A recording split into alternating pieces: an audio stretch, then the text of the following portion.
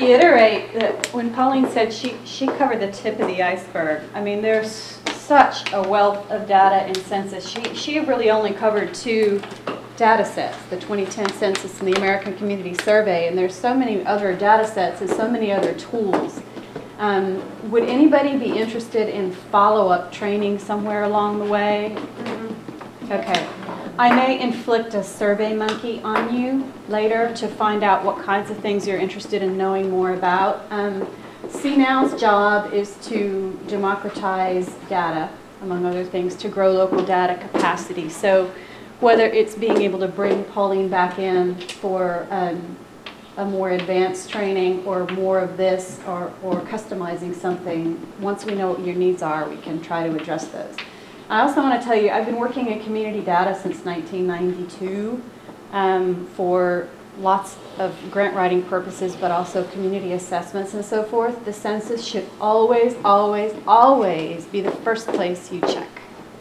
Now, if you find that the margins of error are too wide for the geographic area that you're interested in, or what you need is not there, okay, move on to something else. But when a funder or other stakeholder that you're giving data to, your board of directors, sees census, they're going to trust it a whole lot more than if it's some no-name, non-brand organization that puts something together, even if they use census data to get their numbers. So if y'all aren't already in the habit, please start with the census.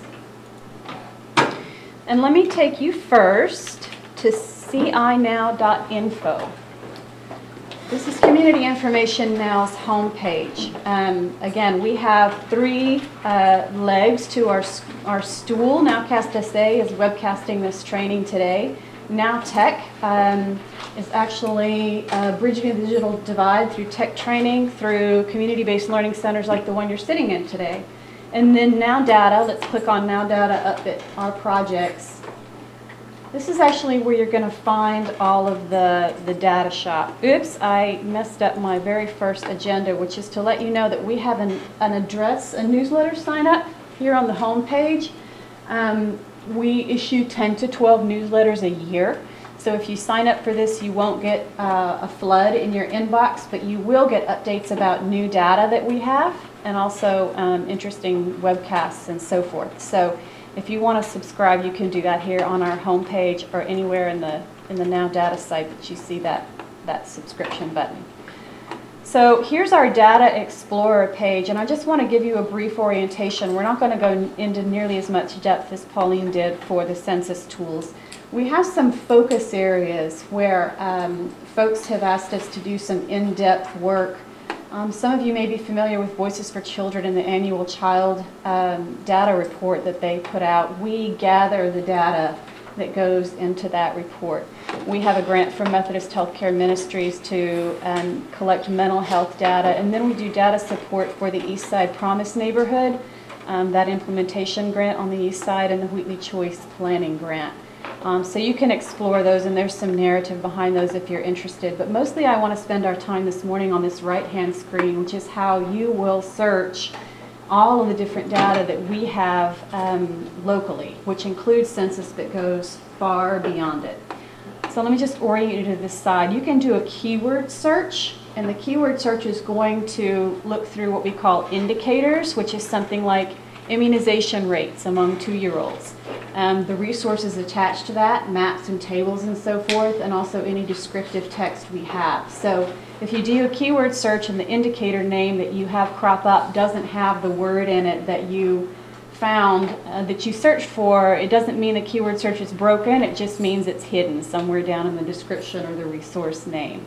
You can browse everything we have if you have 8 hours of your life that you never want to get back. You can go by topic, and if you click on one of these topics, you'll see a list of subtopics. I'll show you that in a minute. If you're only interested in one county, then you can look at everything we've got for the county, within the county of interest, and then we have some special tools and a help screen. Let me first go to Browse Health and Safety. And we're going to click Show More Options. That's critical. All the good stuff doesn't show up until you click Show More Options. let's go to behaviors and risks, all the things that are upstream of good or poor health status.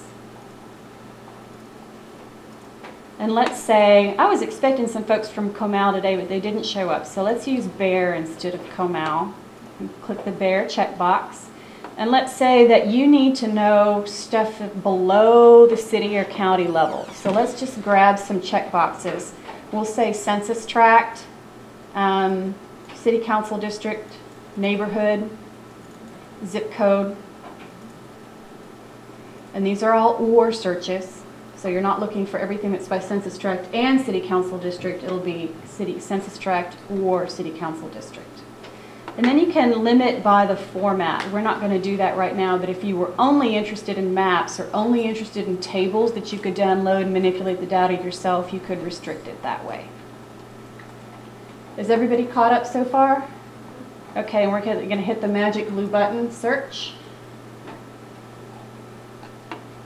Now this gray text up here will tell you what you just searched for. So we're exploring health and safety, looking just in the subtopic of behaviors and risks, just for Bexar County, and just for these kinds of sub-county data. That's your shopping cart. That's my shopping cart.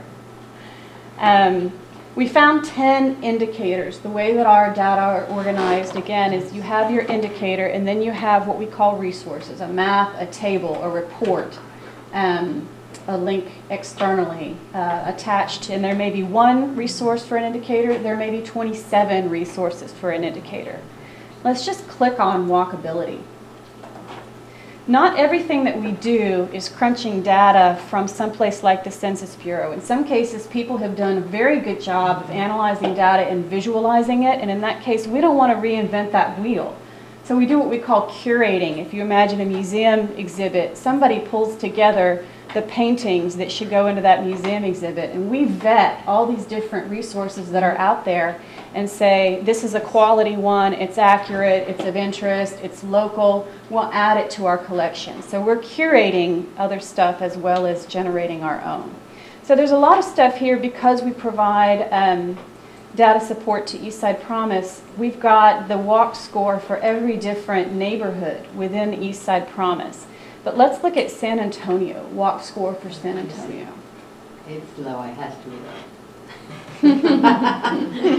Too many people drive here. It is. So here's a thematic map, just as you were looking at earlier, where red is worse, and green is better, and yellow is in between. You can see you're still within our frame, and you can click back to indicator. You haven't gotten lost. You can navigate within the walk score site without leaving our website. You can see here downtown is very walkable, Yeah. but especially once you get out to the suburban areas. Oh, you can see that. All right, not so much, okay? So some of these sites will have the raw data for you, and I know that I am always wanting the raw data. I want the map, but I also want the raw data. So we can't guarantee that everything will always be available for the stuff that we link to, but we try to get you the raw data every chance that we get.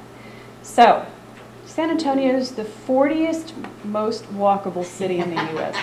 But like everything else, it really depends on where in San Antonio you are, right?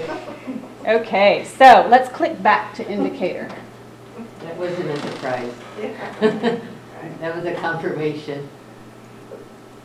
40th. So now from here, again, if you're just like, you can't sleep, you can just browse through other indicators that are related, or you can go back to home to get started again. But let me just let you know here that we've tried to add, we have the years that the data are for, we have the topics that it is filed in, and then we have some notes where we try to give you some user cautions or tell you something about where the data came from, help you interpret how to use it.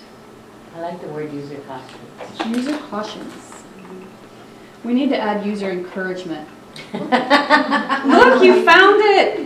User encouragement, I like that. User caution, user encouragement.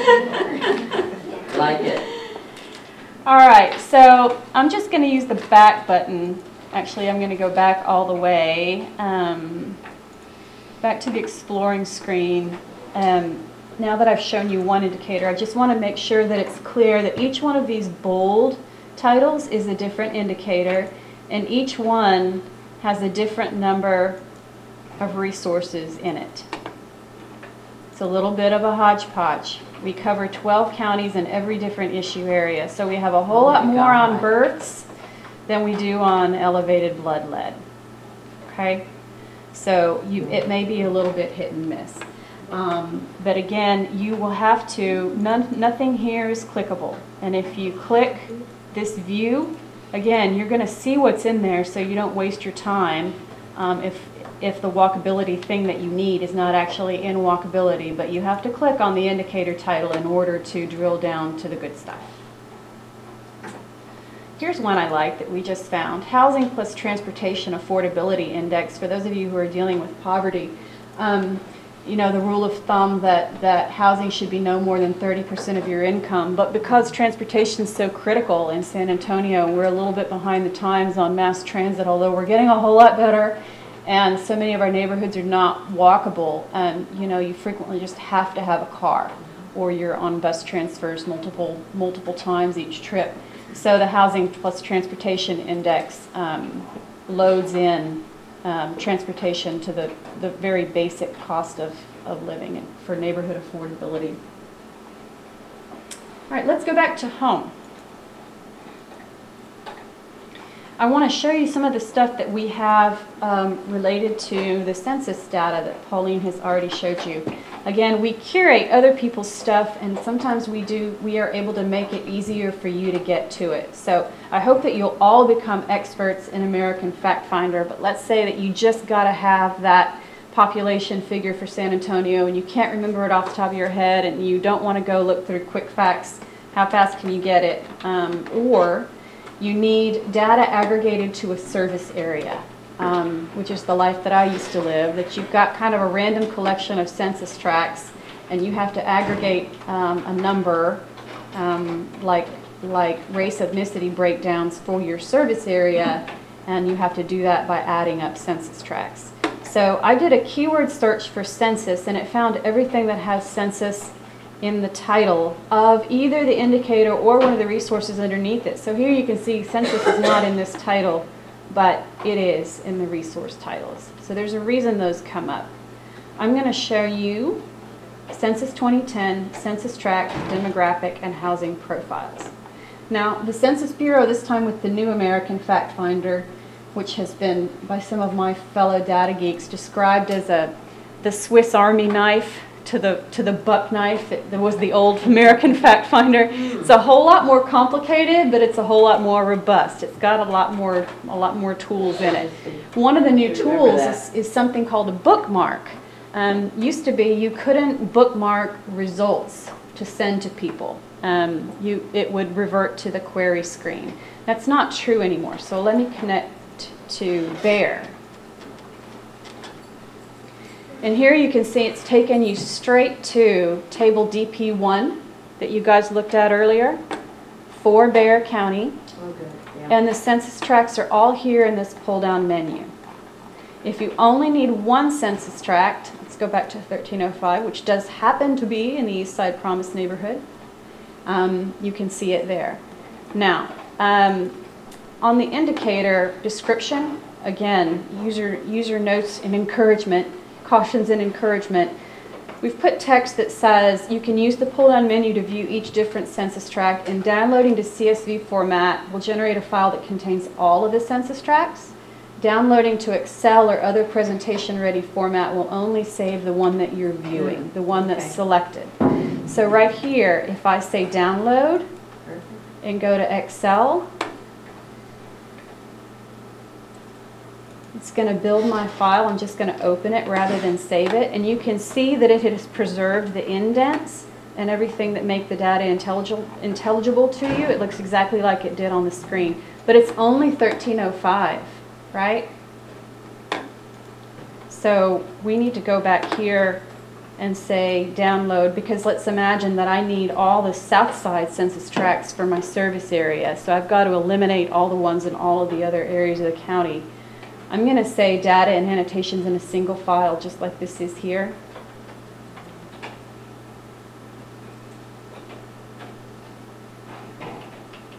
I'm going to wait incredibly patiently and be grateful for all of the things that are technologically possible.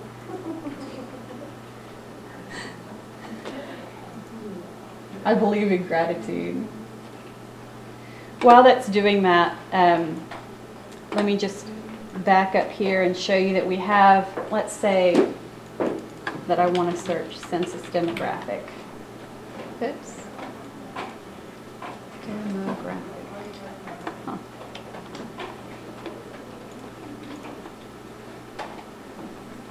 So we've got the demographic and housing profiles for the congressional district, for the census tract, and for the county.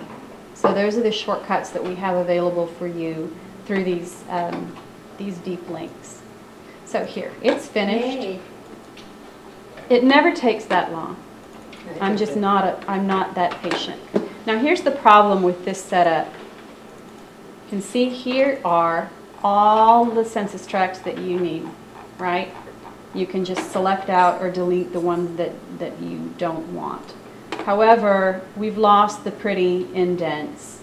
So you'll have to, the way that I do it, honestly, is to get rid of the ones that I don't like and copy it, paste it transposed, so that these things are all on the left side and my census tracts are columns. This is the kind of thing we could cover in a later training if you wanted to do that. But I wanted to let you know how you can get all of the census tracts of interest in Bexar County, or just some of them, just one of them. Does that make sense to folks? Now you can navigate here back to search and change if you want something else in Bexar County. Let's say that you didn't want the demographic and housing profile, you needed something from American Community Survey, but you still wanted all the census tracts. You can, it's a little shortcut. You've already got the right geographies here in this list. So what else do I have for you? Oh, weave. Here's a fun part. Weave. Weave. What is Weave? Weave is the web-enabled analysis and visualization environment, which I highly recommend you not say at a party. People don't think you're very cool. I can tell you from experience. Weave is an open source data visualization tool that we started using that does maps and a whole lot more. Let me do a keyword search for immunization.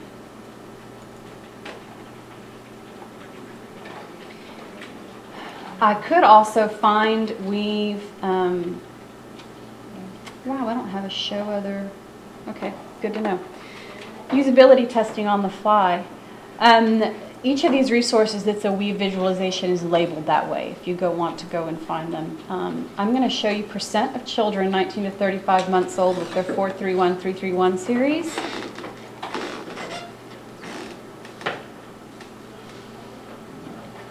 It does take a minute, and let me let you know, this works on any PC that has to have Flash and JavaScript, so it won't work on your iPhone. It will work on your Android. It will or will not? Will work on Android. It won't work because iPhone doesn't like Flash. Yeah, this is phenomenal. So here's a thematic map. One nice thing about these visualizations is everything's tied together. So if I highlight zip code 78202 over here, can you see that it's highlighting it in the histogram in the middle? Amazing. And it's What are we off the looking screen. at? What's the subject? This is childhood immunization rates, 2-year-old immunization good. rates. Okay, beautiful. And this is Bexar County? This is what we, yes, and this is what we call it. This is by zip code. This is Okay. our time slider. This is my favorite thing. Watch this. This is 2004 data, and it's going to take you through change over time. Sonia asked a question earlier about changing population. Right. This is amazing. Oh, wow.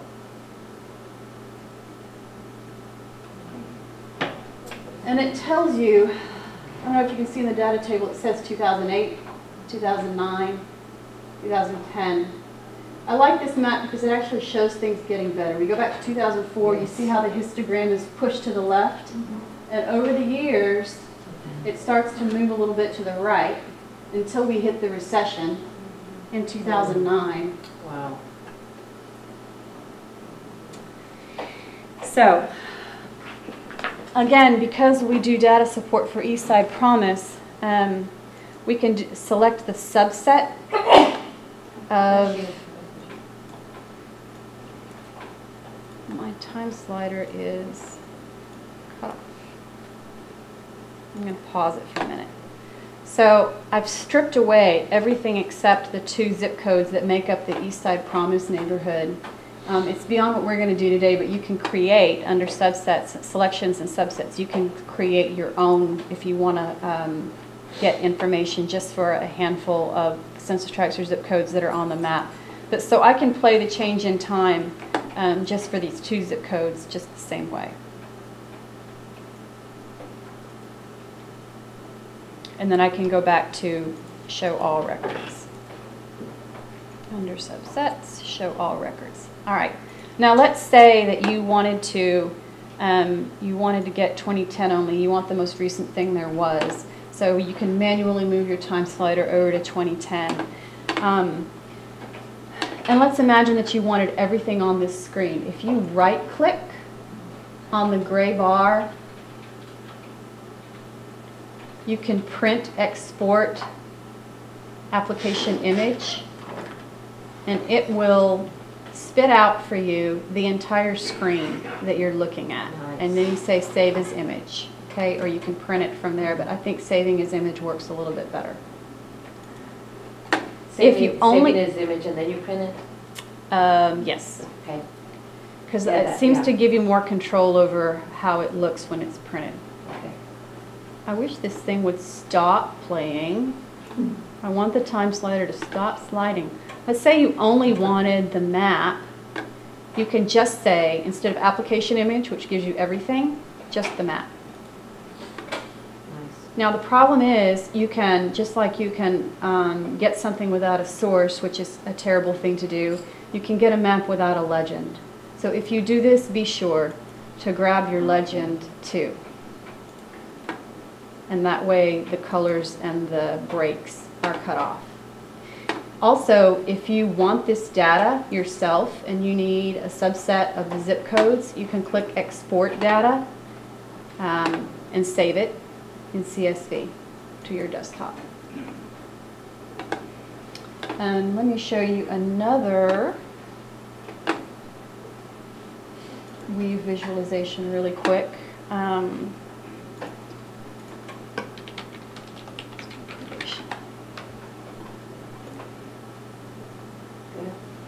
Juvenile probation, child abuse, neglect, and family violence. In addition to the maps and the bar charts, we have scatter plots, which I love. How many of you have seen scatter plots before? Do you know what you're looking at? About half. Okay. So the deal is here with a scatter plot, here's 78203. So can you see, I had a laser pointer and I don't. Can you see the highlighted circle in the first map? Thank you. Here. Do you see this highlighted circle?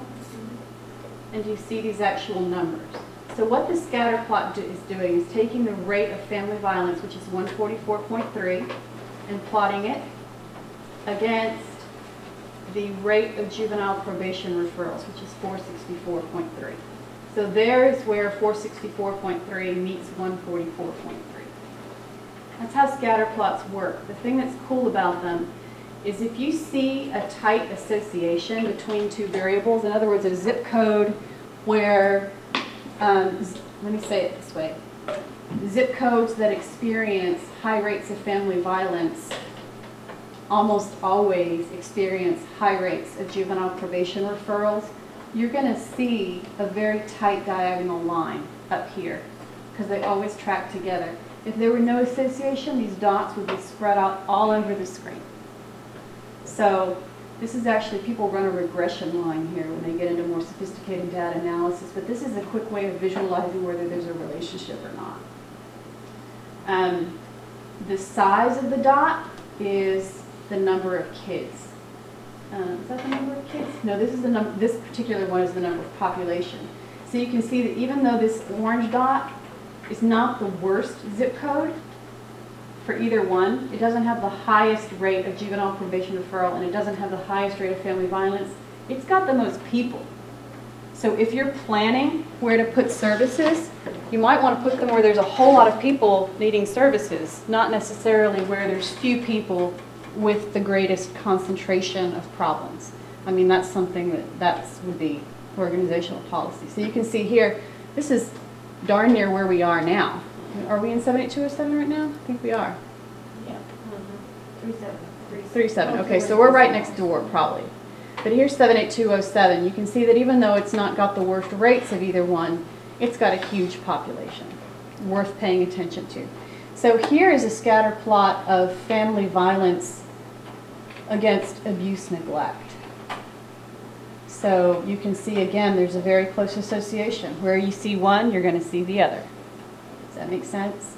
And here's the data table again. It's cut off, but you can export this data. Some things are missing. We don't have data for it, especially family violence. You'll just see a blank there. We don't have the data, and the dot will appear off the scatter plot. Here's one where we have family violence, but we don't have juvenile probation, for example. Does this make sense to folks? Yes. And again, you can take the whole screen or just the scatter plot. All right, that is Weave. Eventually, we will have support for you to put your own data in Weave as a quick way to map it. Like the Census Bureau has given you great support to map census data. I can't imagine why you'd use anything else. But if there's data that comes from multiple sources or something besides census, you could use Weave to do your own. Let me show you one more thing that's coming up. Right to indicator. Home. If you click on Custom Crosstabs, you'll see the Custom Crosstab tool is no longer available. That's the big news. It's good news. The Custom Crosstab tool was a little bit hinky, and we wanted something better. What? Hinky, yes, that's it. Useless. Totally useless. Community View is not going to be useless. And Community View is going to be a public access web tool that's going to pull together what I call person-based data, administrative data like patient data, student data, client data. In the aggregate, you'll never see person-level data, pulling that together with place-based data like census tract. So then maybe you would be able to examine the neighborhood characteristics of the people that you serve, right? We know that neighborhood matters a lot. Growing up in kind of the stew of poverty matters a whole lot. So we'll be able to show you births and deaths, the demographic and housing profiles down to, I actually think we'll be able to get down to block group. Hospital discharges, so if you wanted to look at asthma hospitalization rates for, or ER, let's say ER admissions for asthma against pollutant exposure for respiratory risk pollutants, you'd be able to do that. If you wanted to see kinder readiness against elevated blood lead level, okay? So you'll be able to grab data for a demographic group, like if you only cared about teenage Hispanic females, you could do that, or if you only cared about zip code 78207. You'll be able to pull all that down. We expect that to come online in mid-December. So again, if you want to stay updated, join our mailing list and you'll know when that's coming. And there's a narrative description here if you want to read more about Community View. Do you have questions on our site? We've got a lot of stuff up here, and yet I know that whatever you go looking for will not be there, because that's the way it works. Who do you contact? Because there is a learning curve. Yes. I do want to say that the Community View tool is designed in San Antonio. It's the U.S. Department of Ed is looking at this. It's probably one of the key reasons we got the Prompt Standard grant. do this, but everything that community information now builds, whether it's for voices or for promise or whatever, they make it available to the public, the whole community. The whole purpose is to give every tool that they make and create, make it available for all of us. Mhm. Yeah. And for, it's free. So two things about how to give us feedback. We have what I call the 9-second survey. There are 3 mandatory questions and several other optional questions about usability of this site. So if you have a chance to play with it and you have good or bad things to say, please take our usability survey. You can go here to contact us, and here is our email address. And you also have, I believe, Stephanie's email address from, and maybe Celia's as well, from coordinating registration for this. So we're happy to help you however we can. We would prefer to figure out what people's needs are and address them in trainings like this to the extent that we can rather than one-on-one.